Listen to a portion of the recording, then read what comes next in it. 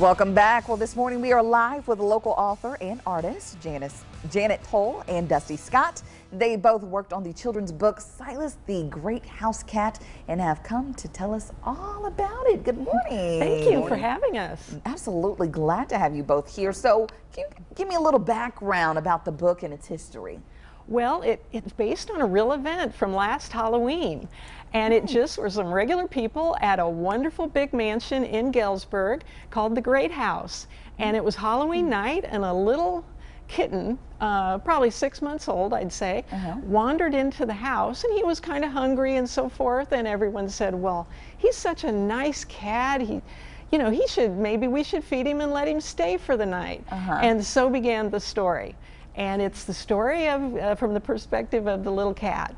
And it teaches about feelings, kindness and courage, and it's kind of has a lot going locally. We have local people that posed for the people in the book for the artist, and the artist is Dusty Scott, and he was the one, and we used the local models for him. Very nice. And what was that process like, really just, putting your creations and imagination into the book? What was that process like for you? It was really interesting because I typically paint oil and acrylics, and I do a lot of portraits and stuff, but this was kind of a unique thing because it was going to be like 14 of all one. So I told Janet I'd really like to paint it as like kind of all one painting and paint them at the same time.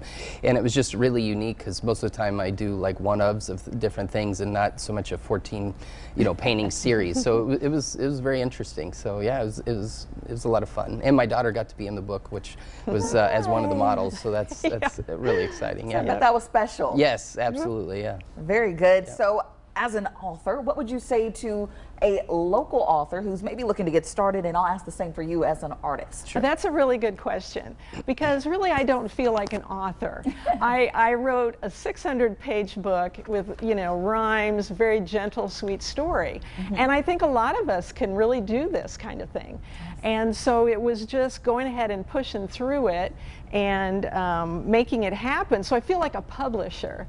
And I learned how to publish as well. So it was a big learning curve for me. And I would encourage anyone to do that.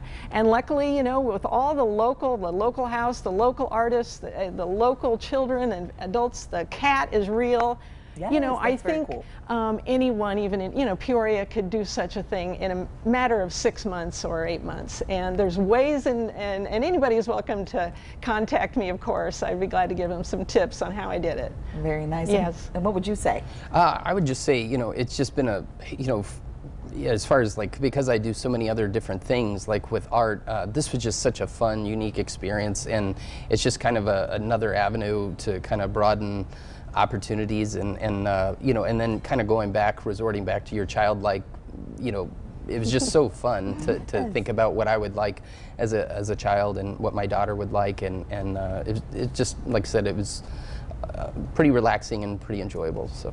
Very good. Well, before we go, we run out of time here. Could you tell us how people can get the book? I know there's an upcoming book signing. We have that information there on the screen. And there's just get your books in the usual way wherever you shop for books. And of course, you go to your local independent bookstore. And I'll be at I Know You Like a Book October 22nd. All right. Yes. Very good. Well, Janet and Dusty, thank you so much for joining us this morning. Thank you very much. Okay. Thanks. And we will share all of these details on our website, ciproud.com.